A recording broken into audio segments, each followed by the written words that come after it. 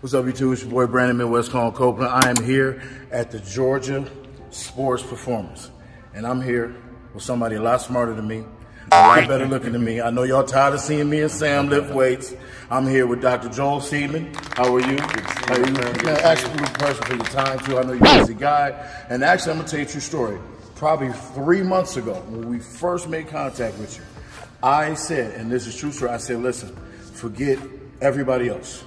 Let's try to get a collab with Dr. Joel Seidman, especially with the product that we have. A lot of guys don't really truly understand the science behind it or the benefits of it. So we watching your videos, and I'm gonna be honest with you, I tried one of your workouts and I was in the gym alone, thank God I was, because I wasn't on gym fails. But there's a lot of guys you gotta follow him. It's not just the brute stuff that I do. He does a lot of things that I wanna steal some knowledge from him and act like I did. So like and subscribe to my YouTube channel. Follow him on all his social media. I'm sure you already do. Make sure you hit the subscribe button, guys. I keep telling y'all send me all these things, but y'all not subscribing. Y'all want me to get to a certain number, but you're not subscribing. I'm trying to get to this level, all right? Just as good as that, all right? Stay tuned. First of all, man, you had a ton of education behind your philosophies and your training, right? Whereas for me, I kind of started learning that later. Not as in depth, but so those are the things that for safety, for functional training, for athletic performance. So could you just give us a brief background of your education and how this even came about and your background in fitness yourself? Definitely. So I got my undergrad and master's in kinesiology from Indiana University. And that was a really cool experience because during that entire process, I was basically training people hands-on, one-on-one, also doing some stuff with teams. So I got to take what I learned in school and essentially implement it with my clients in the practical setting. When I was 24, once I finished my master's, my body started to fall apart, even though I was using kind of what was considered mainstream expert fitness advice and technique. So that kind of led me down this path that my body was falling apart, but I'm following everything like it should be. So I went and did my PhD, pursued my PhD in kinesiology at the University of Georgia. And what I found while I was doing this and kind of embarking on this journey was something called a 90-degree eccentric isometric protocol. And all that is it's a way of training that allows the lifter to fine-tune their body mechanics and basically use extrasensory feedback that's occurring during the movement to essentially adjust their body mechanics so it's pain-free, so it's as strong as possible, and so they're also pain-free. Pain-free. That's the key. That's the key. So a lot of it involves 90-degree joint angles. When I did the research in biomechanics and neuromuscular physiology, and showed that 90-degree joint angles isn't just the most biomechanically sound position where we have the best leverage, it's also the position we have the most motor unit recruitment, the most muscle activation, and also where we have the least amount of tension on the joints and connective tissue. So this device we have here that you guys developed for the bench press, it actually combines really well with my training philosophies. Now let me ask you a question. And me being a bench presser, how often do you have guys come in with shoulder injuries? How often do you see shoulder injuries due to bench press? I would say shoulder injuries just in general, along with maybe low back issues, are probably the two most common things that I see. And just in general. Yeah. And then if we talk about upper body and we get a little bit more specific into bench press, I would say 80% of the athletes I work with at some time or another have had some significant shoulder issues on bench press or from bench press, and we can always tie it back to, hey, the barbell flat bench press, because everyone likes to go heavy on that. So yeah, it's a very common issue. Very common issue. See, one of our issues is shoulders. Right. Shoulder mobility, not so much pain anymore. Right. Actually using the launch pad kind of helped out because I was feeling a ton of pressure on my front delts as I was bench pressing, but it's the mobility part that I've ruined over years of doing it. So it's interesting you say that. So today, if you don't mind, of all the Instagram videos I've seen of yours, I've seen some cool workouts. I got me and this clown who also has shoulder issues. And we were like, man, if you don't mind, show us something on the launch pad, chest-wise, man, that, you know, maybe I can steal and again act like I came up with it. You got it? Nice. All right, Doc. Let's do it. All right, so we have the advanced muscle mechanics bench press tool right here. And what I'm going to demonstrate is I'm going to take my 90-degree eccentric isometric protocol and I'm going to combine it with this. And what I like about this is that it basically reinforces proper spinal position, which is a huge thing for what I do with 90-degree eccentric isometrics. Also optimizes scapulohumeral rhythm so we can get our shoulders back better. And it's also a very rigid surface, so it forces us to create very sound structural integrity of the spine and stay tight. So we're gonna go into this 90-degree eccentric isometric protocol. So on the 90-degree eccentric isometric protocol, what I'm gonna do, I'm gonna tighten up my whole body, set my posture, tight core. I'm gonna go down slow, but I'm using my back to squeeze down like a row. Down nice and slow. I'm gonna feel that natural stopping point of 90 degrees. Now I can go tighter, or I can go lower, but I have to sacrifice shoulder integrity. So I know right there, everything is maximally locked in. Again, I stay as tight as possible. Find that first natural stopping point. Right there, I can feel my back muscles and my lats fully engaged. It feels strong, but it feels safe. Boom, right there. That's the position we're after, whether it's dumbbell, barbell, single arm, double arm, doesn't matter. That's a proper 90-degree eccentric isometric. All right, so we're gonna use the 90-degree eccentric isometric protocol. You may or may not be too used to this, but what I want you to do is several things. First off, before you start the set, activate everything as tight as possible, kind of that traditional powerlifting position where you pull the shoulders back, create a natural arch, but not excessive. The way we're gonna make sure it's not excessive is keep your core tight. And then from there, I want you to lower it slowly, keep your back tight, find your first natural stopping point with your shoulders down and back. Let's try it out. All right, now, big chest, perfect. Okay, down slow, big chest, perfect, keep going. Nice, that looks great. Awesome, that's a great position right there. Good. Hold it. Good, be powerful but smooth. Exactly, that's nice. That 90-degree position is where we have maximal muscle activation, but he also has the least amount of tension on the joints of connective tissue. And so it's basically therapeutic on the muscles as well as on the joints. Excellent job. Awesome, that's perfect form. Excellent. So it helps stabilize or create better development of the entire. It does, because if you go deeper.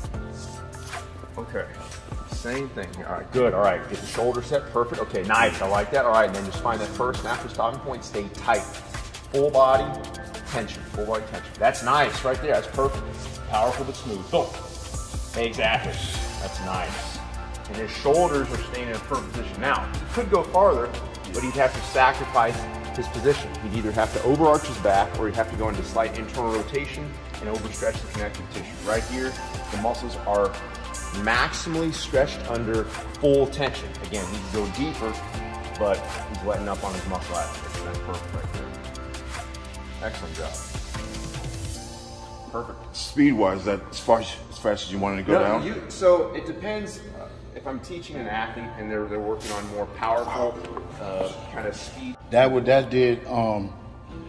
did take a lot off, and honestly, I'm not used to doing this grip when I do dumbbells, because when I used to try it, I used to feel that's because I'm extending too much. Yeah, like I used to feel it on that chest, down, and then it tears all. Yeah, I didn't feel it. I didn't feel it at all. I felt a ton of tension, good tension, and coming up, I felt it, Chest, not so much in the shoulder joint. Yep. Nice. That's what I used to try it, and it just didn't work out that way. You can always stretch more, but there has to be a point where it's like, whoa, how far is too far.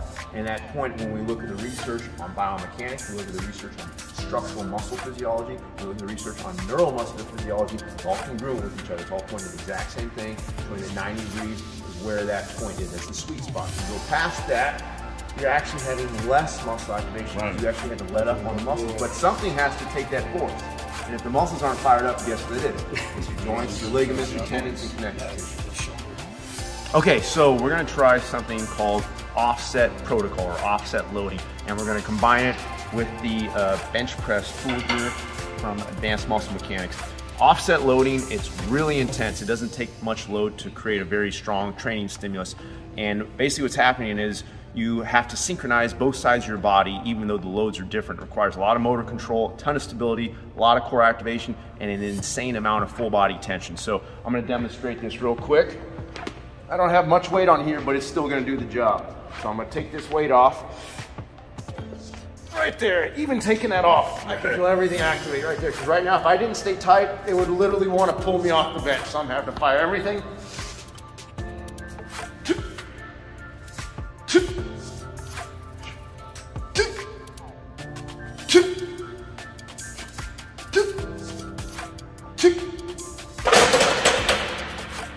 Now, that was very intense. I've done these before and I've gone heavier, but no matter how many times I do them, they're always crazy intense. The second side, if I was gonna flip this around and put the weight on the other side, it would be harder than the set I just did because you have something called a double offset. The first set is 25 pounds heavier on one side than what I'm used to doing. We go the other direction, it's now a 50-pound offset because now I'm going 25 pounds back to neutral and another 25 pounds back to the opposite side. So the second side on the offset set feels way heavier and way harder. It's walking apart, you know what I'm saying? Closer side here, closer, okay? yeah. So that way you have more weight on the sides of it. So I'm gonna recommend, why don't we go, oh, you want some bottom? Because if I'm back, I can accumulate a little bit. Okay. I'm about to say, I don't trust you, dude. You never done it. Okay, so 2, 1, okay, I'm gonna let this go. Yep, all right, now tuck your elbows forward, big chest, tuck it forward more. Keep tucking it forward. Now drive it to your right so that it stays centered. Pull it to your right a little bit. There, you want that center knurling, centered with your body. Good, drive it up. Nice, there you go. Keep shoving it to the loaded side, to that right side. Yes, now it's centered. Hold it. Exactly, good. Give me one more. Give me one more. Good, it's only a 60-pound barbell bench, man. Come on, what you struggling for, dog? Come on, man. There we go. Oh, man. How was that? Nice little walk. Oh, my God. Wow. It's the hardest thing you ever done, huh? Dude, that's fired up everything. Oh, yeah. Be the first turd to drop. One. Good. All right. There we go. That's great form. Good. Perfect. Yeah, that's center. That piece of knurling is center right with his body.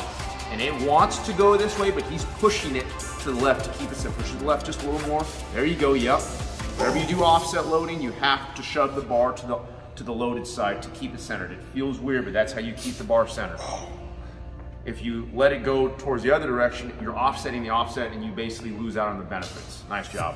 It's so nuts. I can't be it's almost mind blowing because if you had arrows in the video. Yeah, buddy. Okay, now shove the bar to your right. Right there, now more. Yes, now go. Slow, stay tight. Tuck your elbows forward. Right there. There's your rep. There's your rep. There's your rep. Stay tight. Boy, got ants in his Bring it to the pants. right. Yep. Tuck, going forward. Good. Let's go one more. Yep. Keep tucking those elbows forward. Keep going. Yep. That's your money rep. Money rep. Yeah, nice job. Yeah, I felt it. Wow. This would be the most kind of extreme offset protocol that you can do because we have zero weight on the unloaded side. You can actually do different types of offset loading where you would put maybe 2 45s on each side and then maybe a 10 and a 5 or just a 10 on one side. And that's not nearly as significant of an offset, and it would actually be easier than what you just did here. Right. But what it does is allows you to get some overload and a little bit of an offset challenge, just enough to kind of cue your bodies to stay tight. So both are good. We're doing the more extreme version so you guys can kind of feel and appreciate what the offset loading is about. Double offset, okay, 3, 2, 1, okay, you got it? Yep. Core. Activate everything, that's nice. That's perfect. Hold it, shove it to the left. Good, keep shoving that bar to the left. You always want to push the bar to the loaded side. Yup, exactly, yep. Big chest, shove it to your left, Right there, hold it. Good, last one, stay tight grip. Hold it. Nice job. That's crazy too. Pushing it. 2, 1. Okay, now I'm gonna let it go. Oh, shit. All right, stay tight. Yep, okay, now. Yep, that's perfect. Excellent. Hold it. Oh yeah, that's great form. That's great. Tighten up every muscle in your body. Core, hips, everything. Tight grip. Hold it. Oh, that's nice 90-degree joint angles right there. That's the thing, when you have people do offset bench press, and you try to tell them to go past 90, they instinctively don't want to. They automatically find 90-degree joint angles because it's the most biomechanically sound position. Their body doesn't want to go past 90. It would feel awful to go past 90. Great job. Excellent. You're going to want to flip you off the bench. You ready? All right, here we go. Yeah, buddy. Yeah. Shove it to your left. Tuck your elbows more. Right there. Better. That was good. Yep. Tuck. Slow. Hold right there. That was good. I want you to pause for a bottom. That's your sweet spot. Stay tight. Yup. Tuck. Hold it. That's your best rep of the day. Give me another one like that. Tuck and pause. Tuck your elbows forward. Hold it. Don't move. Nice job. Harlem shaking. Barbell bench. But this is where, you know, when I was doing the whole 90-degree eccentric isometric research, I would do protocols like this because they're so intense that if you don't do them right, you really can't do them. But every time I would have clients come in or I would try these methods, the body, everybody's body would gravitate to 90 degrees. So I'm like, maybe there's something to this, that everybody's body and my body on every unique variation keeps gravitating to these 90-degree joints. Now, if you was doing a regular bench day, would this be good to do like a couple sets of this to warm up? That would be probably one of the best warm-ups that you can do because first off, you get a ton of blood flow warming up the joints, but you're also kind of creating this optimal neural groove. So you can put two on right. And then when you go to normal bench, it's not only going to feel lighter because everything's still activated, but your technique's going to feel that much more locked in. Good. So that's what I felt like that would work out. Right, yeah. Warming up, Like you go to a bench press now and you're going to be automatically right in here, and 225 would feel way easier than 60 pounds felt. And it would probably feel easier than 225 ever felt, to be honest. Yeah. They in trouble now. Oh yeah. My mind's blown. It really gives me a lot of appreciation.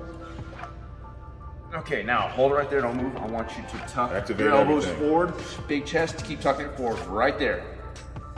Nice, exactly. Good, very nice. Big chest, hold it.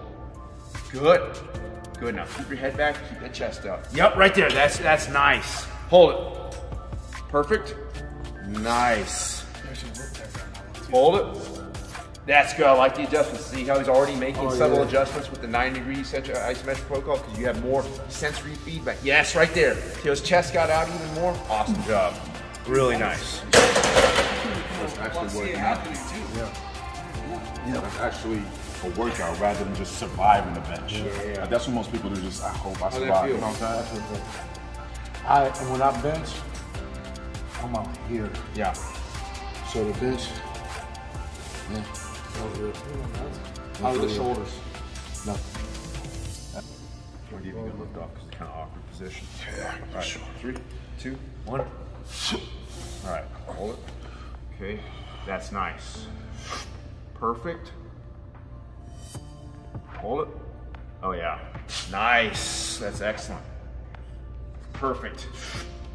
Hold it. Excellent. Good. Give me 2 more like that. That's great form. Oh yeah, that's the way to fine tune it. Hold it. Oh yeah. Good. I'm looking at as you're coaching him here, I'm looking at the angle of his elbows. Great. And it's Hold literally it. perfect. Perfect. Great job. Let's do 4 good reps. Exactly. Slow. Tuck more. Keep tucking more. Keep tucking. Keep tucking. Keep tucking. Hold it. Nice. Good. Good. You can even screw those elbows forward. Yes. Even screw them more. Yep. Hold it. Don't move. That's your rep. You feel your lats fire on that one? Yeah. That was great. Yeah, that was awesome. You're gonna have a lot. Yes. Keep going down. Hold it right there. Awesome. Great job. So after your experience with training athletes and your style of training, your education in this, he created this machine for safety. And you also, I mean, a lot of people, when they think of bench press, they think of, is this gonna help me bench 1,000,000 pounds? Well, it's not. But it is going to help you target, which also strength comes gradually, but safety first. And with the vision of this, what we would like to see is it in facilities, college, high schools, to help these kids, you know, have good form, build their bench, and be safe doing it. Could you, in your professional opinion, in all your studies and work, could you see this being in facilities such as that? 100%, because it essentially helps to reinforce proper bench press technique. And like I was telling you guys, I have the luxury here of being able to work one-on-one with athletes, take their elbows, show them the right position. But for folks who don't have that luxury, they need something that's kind of a seamless, simple, dummy-proof method that can get them in the right position, help them with their technique. And this really does that because it puts their spine in the right position, puts their shoulders in the right position, so the chance of injury markedly goes down.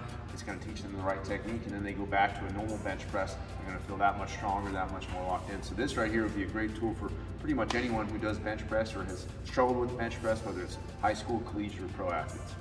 So that's it, man. Dr. Sheeman, man, that was awesome. Thank you, thank you. And My again, pleasure. My pleasure. again, finishing off, man, learning. And that's huge for us. Greatly appreciate the time you spent with us, and that is something that I'm going to implement into my warm-up to off setting. Nice. And guys, if you have never done that, try it. And if you are a beginner, I would not put 135 on there. Just try it with something small, something light, and get the technique of it. It was extremely hard for me and Sam. It's a whole different feel. And the couple sets that we did, even with the 225, and people have seen me bench that a lot of times, that right there fired my pecs more than I've ever had them fired. And this is just not saying this for video. I would never just say stuff like that. I'm dead serious. Y'all all seen me bench. I have a wide grip, which takes a lot of stress off the chest, but due to my mobility, which now that I came to learn, I can implement that when I'm working out. So I greatly appreciate it. For those of y'all who keep saying, yeah, I'd have added, man, come on, man. I'd have added something else to the one with so that 315 going up for 50. It's going up for 50, 225 over 80. Thanks, Dr. C. So anyway, Dr. C, man, I appreciate you, man. That was awesome, man. Appreciate you got a beautiful facility, man. Thank you. Beautiful facility, man. My pleasure. Yeah, definitely. And make sure y'all follow him if you're not already on Instagram. He said TikTok, he got it all. All you gotta do is put his I got name in. haters on every channel. You got haters on every channel. And if you hate, make sure you unblock your page. He gonna send me y'all comments, and I'm gonna go and I'm gonna get troll patrol on the loose. So I greatly appreciate it. Like, subscribe to YouTube channel. Until next time.